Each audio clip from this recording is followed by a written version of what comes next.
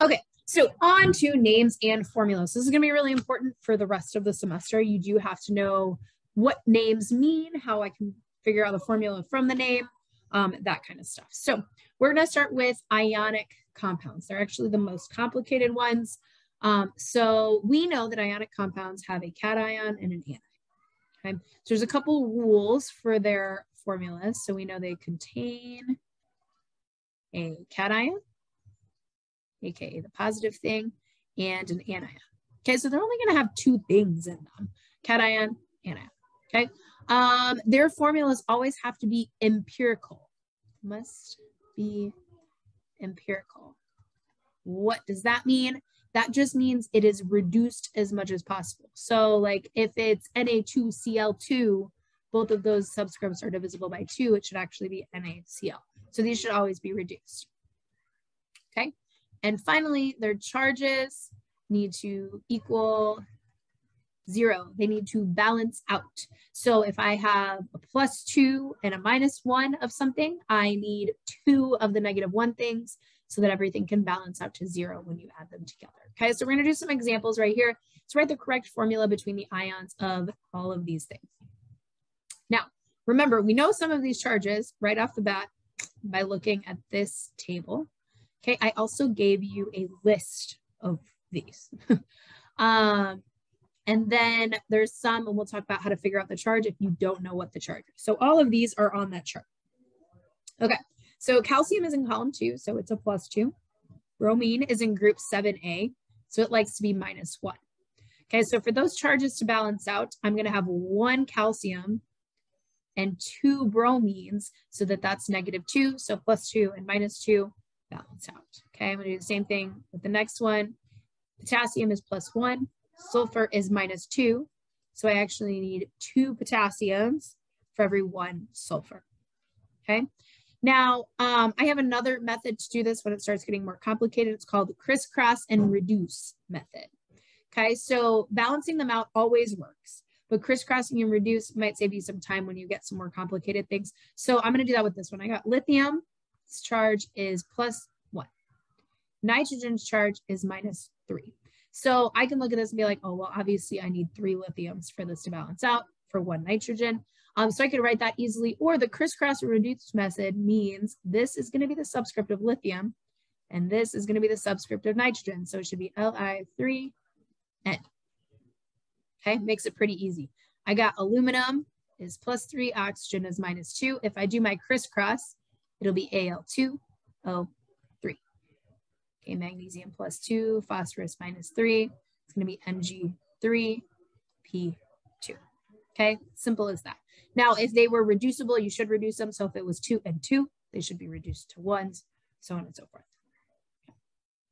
All right, so that's how you write the formulas. Now on to naming. Okay, they have different nomenclature rules. Okay, that word nomenclature just means naming rules. Okay, and we have a very systematic way, systemic rules for naming. So everybody knows what you're talking about when you say the name. So ionic rules, remember those are going to be usually a metal or what's called a polyatomic ion, and I'll talk about those in a sec, with a nonmetal.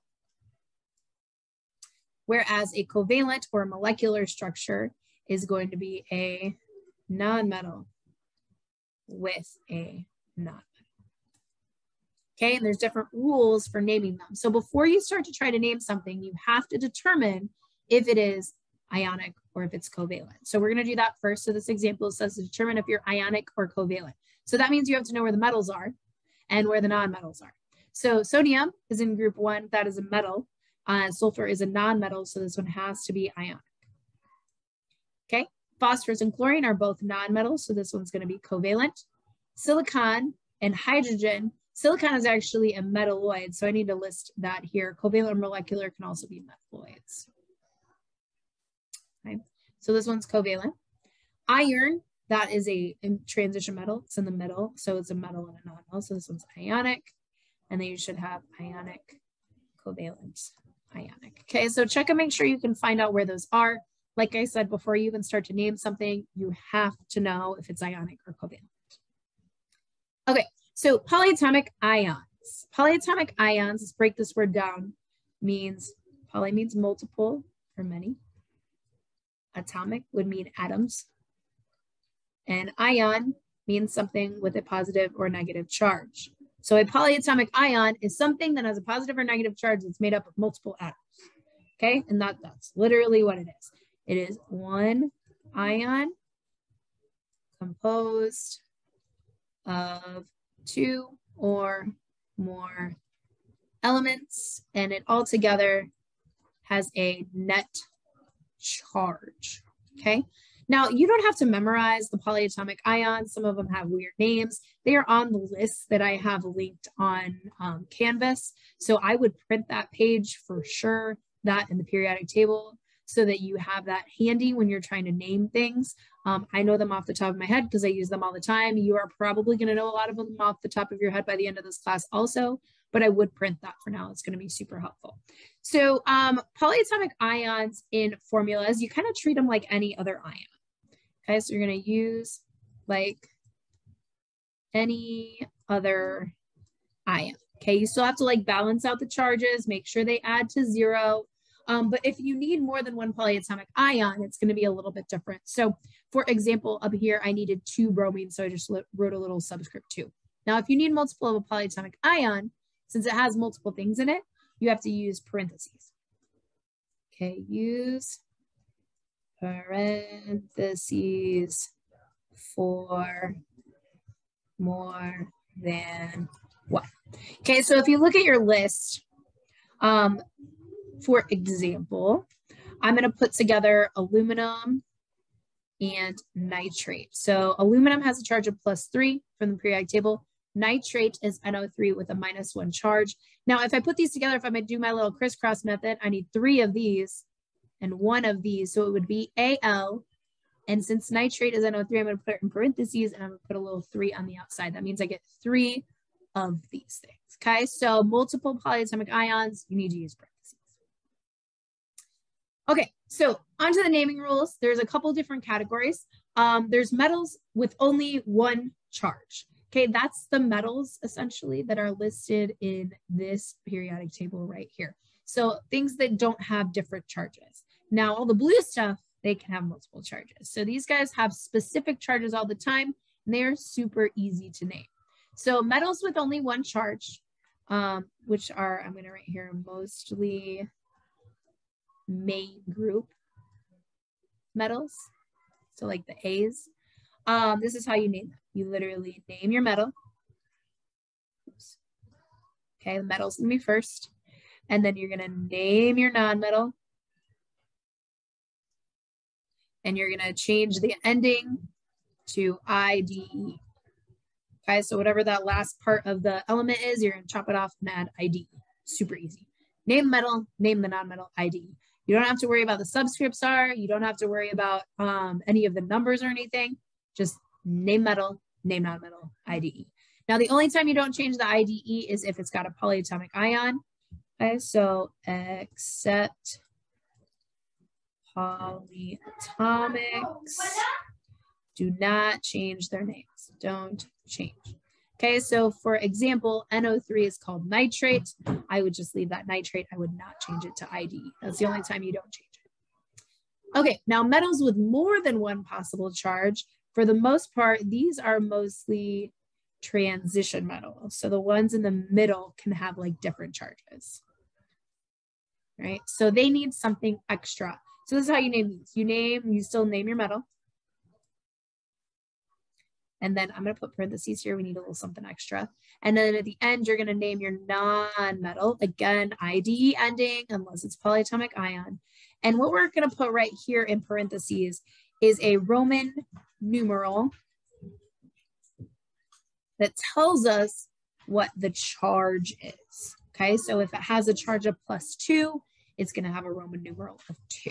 Okay, and I'm going to show you how to do that here in a minute. And the only way to get good at these is to practice. So there are multiple of these in your homework. Make sure you do your practice. If you need extra practice, go to my website, check them out. So what is the name for these? So these are, you have to check first if it's a transition metal or something that has a variable charge or something that has a constant charge. Well, sodium is an alkaline metal. It's in group 1. It is always +1. So it does not have a variable charge. So I'm literally just going to name the metal. And then the nonmetal is bromine, but instead of saying bromine, I'm changing the end to bromide. So this is sodium bromide. All right. I got K2S over here. K, potassium, is also an alkaline metal. So you better have your periodic table right next to you when you're doing this. It has a +1 charge always. So I can just write potassium sulfide. Change the ending to IDE. Okay. Try these next two. All right, so I kind of got you there because these are both ones with polyatomic ions. So anything that has more than 2 elements in it, one of them is probably going to be a polyatomic ion. So you should check your chart of your lists of charges. Okay, so SO4 is sulfate. Hi, if you look on your sheet, it's called sulfate. So this is magnesium sulfate. Magnesium is an alkaline earth metal, does not have a variable charge, just magnesium sulfate. This one is lithium phosphate. Again, don't have to worry about the numbers, no variable charge, but BO4 with a -3 charge is called phosphate. Okay. Now, these ones are practiced with Roman numerals. So I'm going to do A and B over here, or actually I'm going to do A and C, and you guys can try B and D. So A, I've got copper and oxygen. Now, copper is a transition metal. If you look at the periodic table, it's in the middle.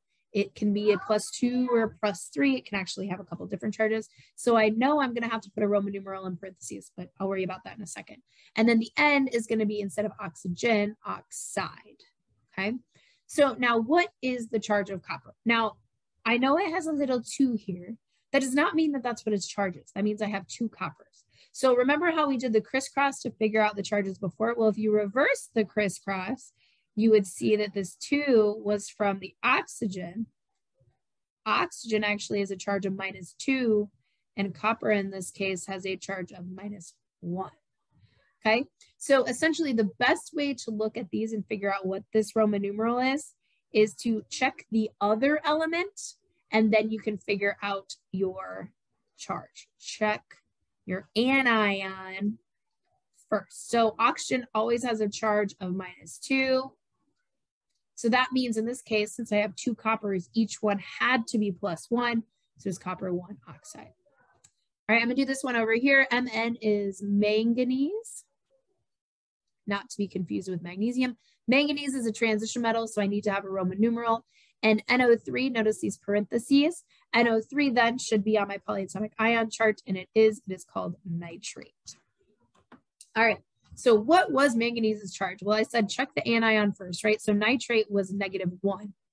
And I have 2 nitrates here. So if I have 2 nitrates, that means it's -2. So that must mean magnesium is +2.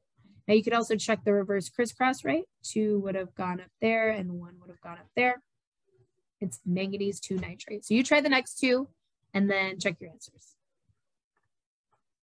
All right, these should be iron 3 sulfide and cobalt 2 phosphate. And if you need help finding those charges again, let me or Adara know and we can help you out.